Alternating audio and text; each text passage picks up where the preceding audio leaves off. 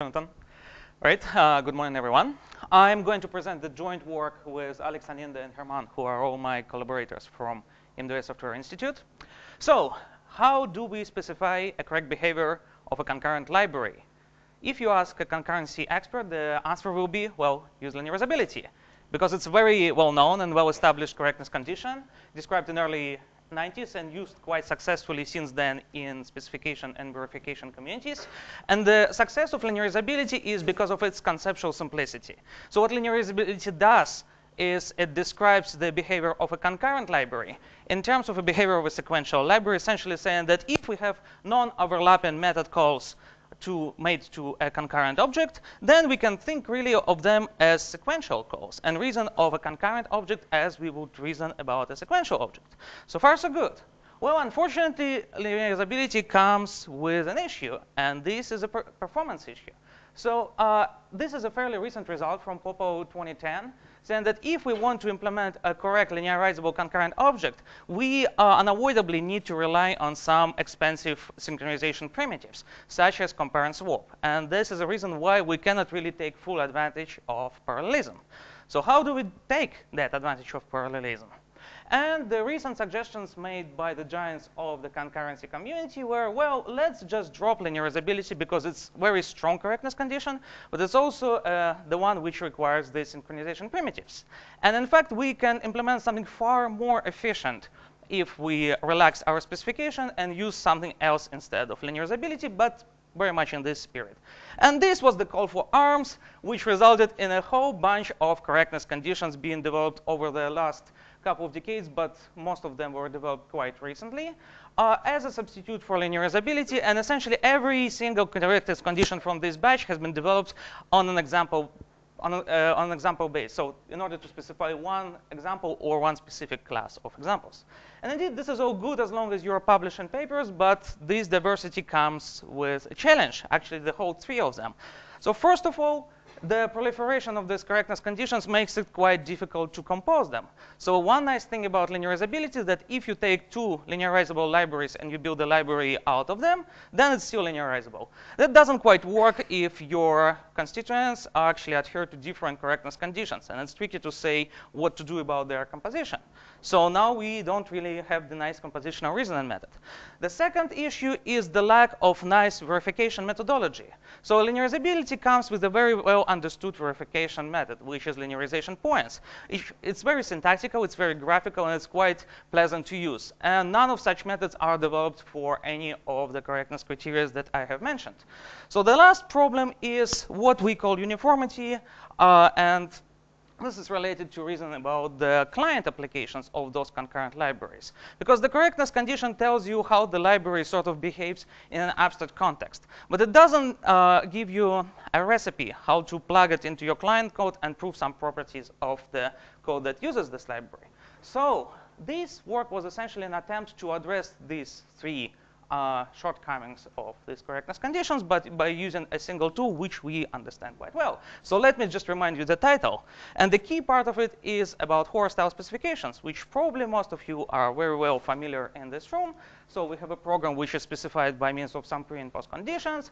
And in the case of concurrency, this Hoare tuple, it also comes with an additional component, usually written in multiple different ways. But you can think of it as an additional context assumptions that specify what invariance of the data structures that the program E manipulates with should hold in the multi-threaded context. In other words, there is this still standard partial correctness meaning of the Hoare triple, saying that if the program states starts in the state that satisfies P, and then if it terminates, then the final state satisfies the assertion Q, and that is all resilient to the interference manifested by this concurrent context C. All right, so the nice thing about Hoare-Style specification that they satisfy exactly these three conditions that we want to deliver. So first of all, they are compositional, because if you give Hoare-Style specifications to the programs, you automatically have substitution principle. As long as a program satisfies this specification, it's good for you to use, and you can plug any other instead of it. It also comes with syntactic method, which might be exercised by a proof assistant. That is by means of inference rules. So the logics, they come with ways to enforce specifications in them. And finally, these specifications are uniform, meaning that there is no this artificial dichotomy between the libraries and the clients. So you just verify programs on top of programs by means of plugin specifications. And this was the terminology we used, but if you're more comfortable with something you've seen this morning, this means that these specifications are rich, live, and two-sided. And indeed, they are formal, but this is kind of obvious, so I didn't mention it here. All right, so as I said, this work was essentially very large case studies of us trying to apply the Hoare-Style specification approach to 3 different but quite representative correctness conditions, such that recently developed concurrency-aware linearizability, quantitative quiescent consistency, and somewhat more traditional quiescent consistency. So in this talk, I'm going to give a short example which shows how the Hoare-Style specifications allow one to capture the quiescent consistency condition. And roughly, quiescent consistency means that a concurrent object behaves like a sequential one, but under somewhat more restricted conditions, given that 2 calls, they have no other pending calls in between them. And then these 2 calls exhibit their results in the natural sequential order. And if you wonder why this correctness condition might appear, well, here's a very simple example which comes from solving probably the most basic problem in concurrent reasoning. And this concurrent implementations. And this problem is implementation of a concurrent counter. So we want to have this simple data structure which has just one method that gives us some natural value and increases this value internally by 1. So the next thread coming will get the next value. So this is quite useful for emitting unique indices, and you can probably imagine the whole bunch of applications. So, and if I ask you to implement this procedure in a fine-grained manner, that is without using synchronized primitives or logs, the code will be somewhat like this. So this is what is happening. Assuming x is the pointer that stores the value of our counter, what the thread tries to do is do the compare and swap operation by installing the incremented value into this memory cell. And if it succeeds in doing so, that means that the value has been successfully installed and can be just returned. Otherwise, the whole procedure repeats recursively. Well, as discussed, the problem with this procedure, which is quite good, and indeed it is correct, that we have this performance bottleneck showed by the compare and swap instruction. And this is the point of the program which many threads will be trying to execute, and most of them will be failing in the presence of a high contention. OK, so the way to relax it a little bit, still relying on sort of compare and swap primitives, but using them in somewhat more distributed way, is to split the workload of threads, and instead of having 1 class, have 2 of them, but each one will have just the half of the load. And this is the idea of a counting network. So this is the most simple counting network you can imagine. So now, instead of 1 pointer for the counter, we have 3 pointers. So 1 pointer will be storing the even values of the counter. And another one is going to be storing the odd values of the counter. And in order for the thread to decide which counter it goes to is going to increment, we are going to use this additional Boolean pointer called the balancer. So another word you might hear for a counting network is balancing trees, because this structure can be very well made hierarchical and having as many counters as you want, therefore splitting the workload between the threads. So this is how it works. Whenever a thread wants to increment, it first checks in with the balancer by performing this flip operation, which returns the current value and changes it to the opposite. So for example, the value was 0, and the thread goes and then increments the counter number 0, bumping its value by 2. Hence, it stores only even values. Otherwise, it goes to the odd counter and changes its value by 2 again, therefore storing a new odd value. So, and this works amazingly well if we are in a sequential setting. So assume we have just 1 thread. And this is what is going to happen. So the thread comes and checks in with the balancer, gets in 0, and says, OK, let's go and increment the counter 0 for the even value. So the counter is being bumped up by 2, and the result of the whole operation is 0, which was the actual value of the counter. So the next thread, which will be incremented this counter, will get the value 2. But since the value of the balancer has been changed, if this very same thread calls this procedure again, what he'll get is the balancer being 1 and the result being 1. So we got the first result 0. The second result is 1. So far, so good. All the results are exhibited in the natural sequential order.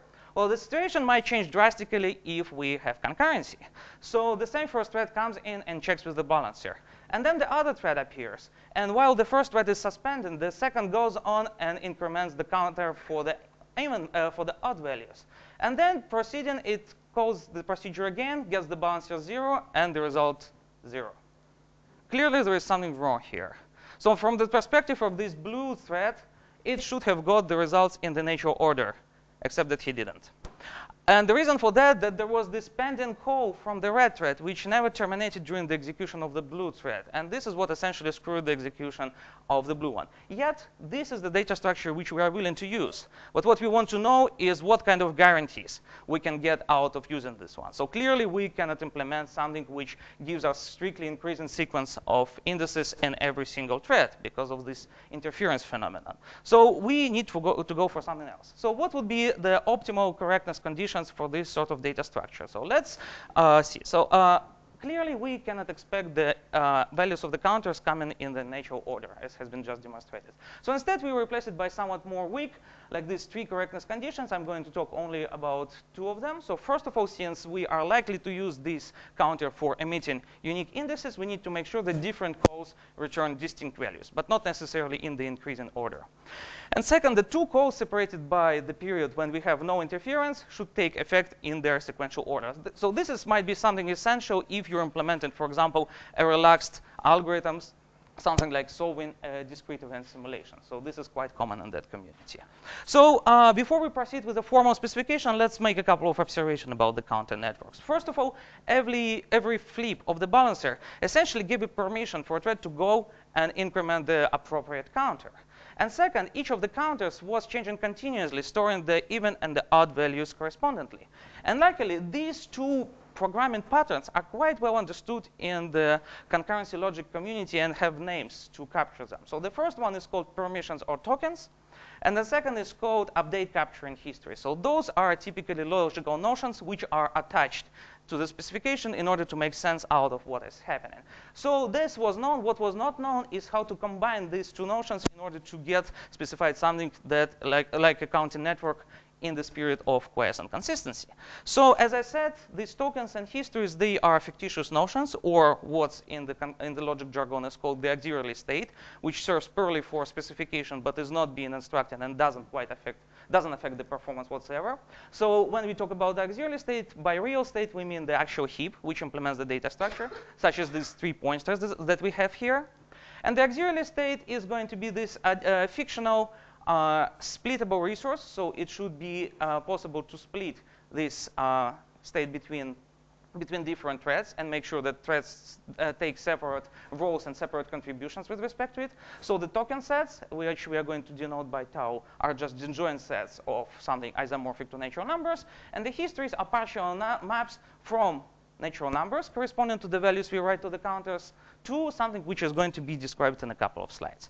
So taking a look at the intermediate snapshot, which features all this auxiliary and real state, this is what we have. So here we have 4 threads which are pending and trying to increment. So they've already got their tokens, and 3 of them got the tokens for the even value, and 1 of them got the token for the odd value. That means that in the future history, there are likely to be 3 more even values appended and 1 more odd values appended. But currently, we have this state of the history 0 and 3. So the next thread to come will likely get the value 3 because of this value of the balancer.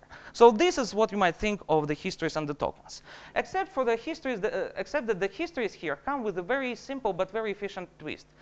Instead of just capturing the value that has been written to a counter at some point of time, like 0, 1, 2, and etc., they will be also capturing the set of tokens that were dispensed at the same time. In other words, the history will informally capture the number of pending calls which were present at the moment this particular value has been written to the history. This is a purely logical thing, and it's unlikely they will know precisely what these pending calls are. But having a way to get a handle on this in the specification is very useful when we want to say something about the lack or the absence of interference or the presence of it. So we are approaching the specification for this data structure, which will be using these 4 auxiliary variables, the bold highs and non-bold highs, and the same for taus. So the highs specify history of these and all other threads correspondingly. That's the reason why we need this resource to be splittable. So we can think of the history of all other threads as of just one additional variable. And the same goes for tokens. So the bold tau will be specifying the token that this thread holds, the one which is being specified, and the non-bold tau which will be denoting the all other tokens which possibly held by the interference. So this is a simple program which assigns the result of get and increment to some variable. And we start the specification by saying that initially the set of tokens that this thread holds is empty. And there is this post condition which might look a little bit intimidating, but in fact it captures precisely what was the effect of this operation. Let's see. So first it says that the tokens at the end, denoted by this prime variable, are still empty. That means if any tokens were fetched during this operation, they were dispensed in exchange for the contribution to the history. Second thing, it says that the only contribution to the history that this call has made is this entry, which added the value that equals the returned result plus 2. And it was pointed to some interference, which we really don't know much about because it's existentially quantified here. So there is this additional constraint, which is essentially a law of token preservation, saying that the tokens get dispensed, but they don't get dropped, and they don't appear out of nowhere. And finally, this clause says that whatever was the most, the largest value in the history right before the call, the result plus 2 times this summand is strictly greater than this. So this summand is actually the most important thing here. It essentially says that if we take the interference right before the call and the interference at the moment when the call actually took the effect and take the intersection, that's going to be the measure of imprecision of this procedure due to the presence of interference. In other words, that if we had no interference when making the call, then this is going to be empty, and it's going to be the whole component is going to be 0, and we'll get something far more precise, which we will see soon how it works.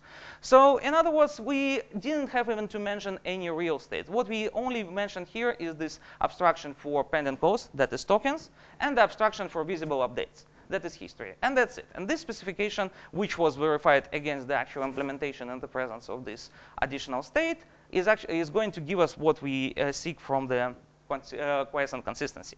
So the question is, what this specification is good for? Well, let's see. First of all, it's quite trivial to see that given that all entries in the histories are distinct and each entry corresponds to a call result, that means that different calls indeed returns distinct results. So this indeed means that we can use this data structure as a counter for, let's say, generating unique indices. Second is more tricky. So how do we say that two calls separated by a period of quiescence indeed take effect in their sequential order? So I will not give you a general theorem saying that it's like this for any given client, because that would mean a very strong statement. But in fact, I can give you sort of a characteristic client for this data structure, which is already higher order enough to exhibit the right phenomenon. So here we have two calls to this data structure in parallel with some almost unrestricted interfering program. So this parallel composition essentially means that we run this call in parallel with some program which we really don't know much about. So, and now here we agree to have this quiescent moment, meaning that there are no any other threads running in the context that would interfere with us on this particular counter. And in this setting, our goal is to prove that the result 1 is indeed smaller than the result 2, which would be the natural behavior for the counter. And how this specification is going to help us? Well, first of all, let's agree on what we know about this interference. Actually, we need to know very little. So the only thing we need to state is this operation, this program, which might as well be concurrent one, does something with the counter, which means it might have some potentially non-empty contribution to the history, but it doesn't hold any tokens at the beginning and at the end. So you can think of it as another batch of calls to the data structure. So now, because we have a substitution principle, assuming this specification, we can simply plug this program into a larger context and derive the specification for the parallel composition, which is very similar to what we had, except for this bit with the history that now says that our history has changed by this contribution, what has been contributed by E1 and what has been contributed by the get and increment call.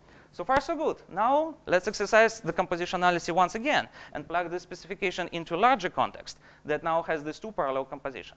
So in the spirit of interactive verification, now we can derive these intermediate assertions just out of the specifications and think of them a little bit. So what exactly do they give us? So the first thing we are going to see that the history has been changed by these two contributions after the first parallel composition, and it has been changed even further after the second parallel composition, specifically holding these entries for the first and the second result.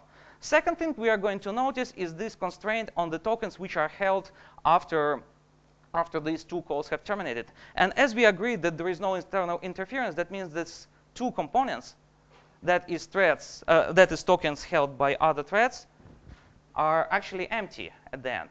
And this gives us a very useful constraint on the interference tau prime, which was happening in between these two calls, which, as we now know, was also empty. Because all interference we got, it was actually concealed within these two parallel compositions. So plug in this result here, we get the desired empty set here that reduces to another empty set, and that gives us 0. So the last bit to realize that this is actually constraint for the overall history that takes place right here. And this is what this history is like. And even though we don't know most of the parts of it, we know the essential ones. Specifically, we know that this history contains this entry, which might be the last or might be smaller than the last component of the joint history. So if we just take this one and weaken this inequality, we'll get the desired result. And this is it. So essentially, we only needed to have these bits with histories and tokens to define some useful result and reason about the clients. And you can easily imagine how it scales in the presence of many more threads and somewhat similar data structures. So in other words, this specification, being quite abstract, allowed us to deliver the correctness condition, which is quite similar in the spirit to quiescent consistency, even though we haven't proved the formal theorem, but we had the same reason and principle, which quiescent consistency doesn't quite give. So the summary of the specification pattern will be as follows. It's indeed very high level, and I invite you to take a look at the paper to see more examples. But what we need to figure out is the way to represent the interference that matters by means of something like tokens, then capture this interference in the events in auxiliary histories, and finally make some general assumption about what interference you are going to experience, like we had here. And that usually gives you what you need. So in the paper, we have many more things. We have another correctness conditions checked for different data structures. We have a very nice example from the Java util concurrent library, this exchanger, which is not linearizable, but concurrency-aware linearizable. And we show why it matters for the clients and what you can actually prove about them.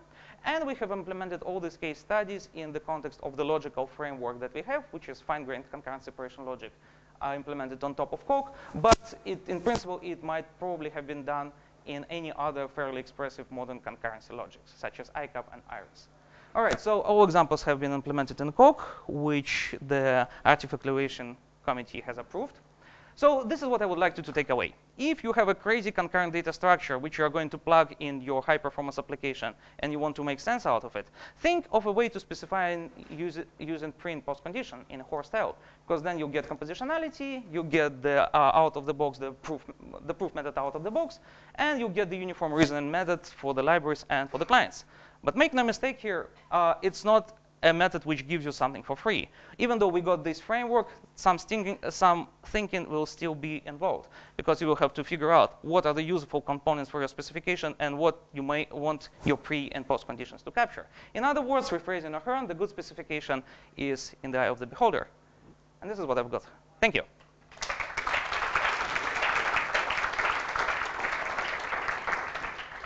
Before the questions, if you want to hack some concurrency with